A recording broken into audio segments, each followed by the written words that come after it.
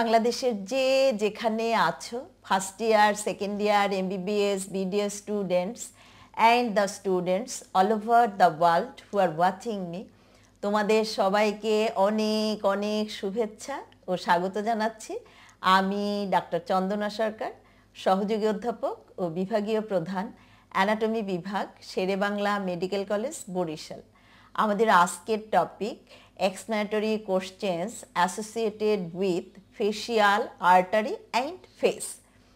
আমরা আজকে দুইটা কোশ্চেন নিয়ে ডিসকাস করব।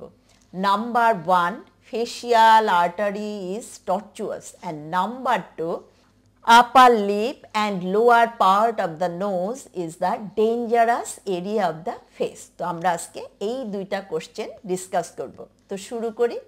আমরা পরের ছবিতে যাই। দেখো, this is the facial artery. আমাদের কোশ্চেনটা কি? Facial artery is টর্চুয়াস। কেন এই ফেসিয়াল আর্টারিটা টর্চুয়াস? তার আগে একটু বলে নিই, আমাদের বডিতে কিন্তু আরও বেশ কিছু টর্চুয়াস আর্টারি আছে। যেমন তোমরা অ্যাবডোমেনে পড়ে আসছো স্প্লিনিক আর্টারি, ইউটেরাইন আর্টারি, এছাড়া গ্রোয়িং বোনের যখন তোমরা ব্লাড সাপ্লাই পড়ছো সেখানে পড়ছো nutrient artery. These arteries R টর্চুয়াস artery. তাহলে facial artery, why it is tortuous? It is the principal artery of the face. It is the branch of the external carotid artery. এখন আমরা জানবো কি এই টর্চুসিটিটা কেন, এটার ইম্পর্টেন্সটা কি?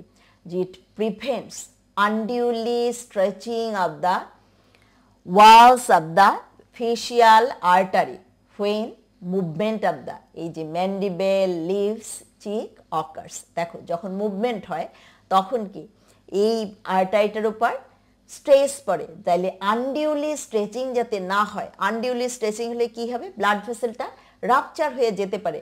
টর্সিসিটি থাকার জন্য তার সুবিধাটা কি? এটা তখন এনলার্জড হয়ে যায়, যার জন্য তার রাপচার হওয়ার আর কোনো সম্ভাবনা থাকে না। তাইলে উত্তরটা কিন্তু এক লাইনের, যে prevent আনডিউলি stretching of the walls of the vessel. এই যে ভেসেলটা আর্টারিটা, এর ওয়াল যাতে আনডিউলি স্ট্রেচড হয়ে রাপচার হয়ে না যায়, সেজন্যই কিন্তু ফেসিয়াল আর্টারিটা টর্চুয়াস। কারণ অনর্গল আমাদের ম্যান্ডিবেল, লিপস, চিক্স মুভ করতে থাকে, কারণ আমরা কথা বলি, আমরা খাবার দাবার খাই, সবসময় কিন্তু আমাদের মুভমেন্ট হচ্ছে, যার জন্য এই ফেসিয়াল আর্টারিটা টর্চুয়াস। নাও সেকেন্ড কোশ্চেন, যে আপার lip and lower part of the nose, not only that, adjoining area of the চিক, এইগুলি dangerous area of the face. কেন? আমরা পরের ছবিতে যাই।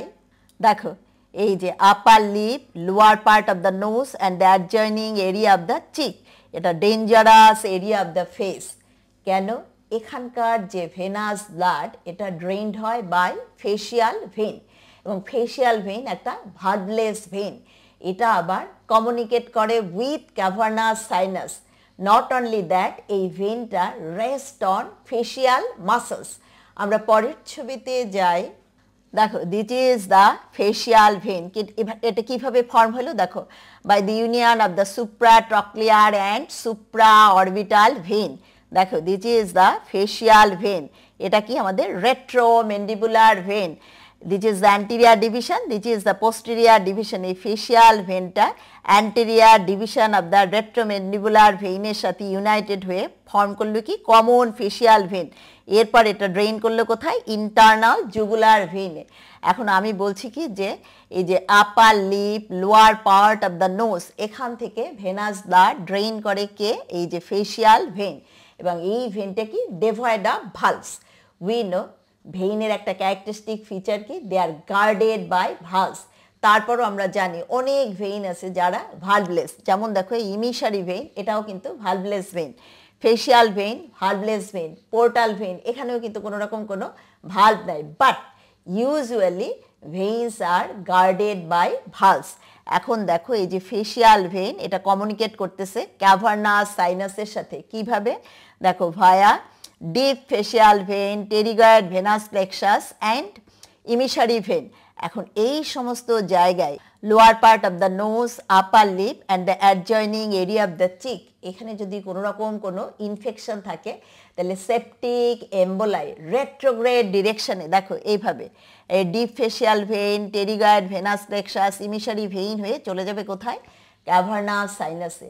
গেলে পরে কি হবে, ক্যাভার্নাস সাইনাস থ্রম্বোসিস, এবং তার কমপ্লিকেশন কিন্তু সিরিয়াস, যার জন্য বলা হয়ে থাকে যে আপার lip, lower part of the nose and the adjoining area of the cheeks are dangerous area of the face.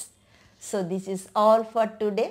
তোমাদের যদি ভালো লেগে থাকে তোমরা লাইক, শেয়ার, কমেন্ট করো, আমার চ্যানেলটা সাবস্ক্রাইব করো। আর এটা ভালো করে পড়ার জন্য আমার একটা বই আছে, explanatory questions and radiological anatomy, বইটা তোমরা কালেক্ট করে নিও। বইয়ের জন্য তোমরা আমার সাথে কমিউনিকেট করবে। আমার সেল নাম্বার 01712951685।